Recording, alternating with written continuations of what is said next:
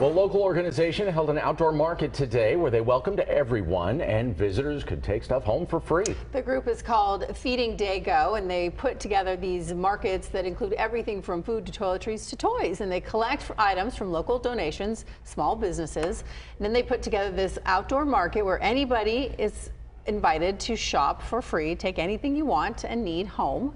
They had 94 volunteers today to try to work with them, and they expected 400 people, I should say, to show up. When the pandemic first started, I was home alone with my family all day, and my grandpa had just passed away.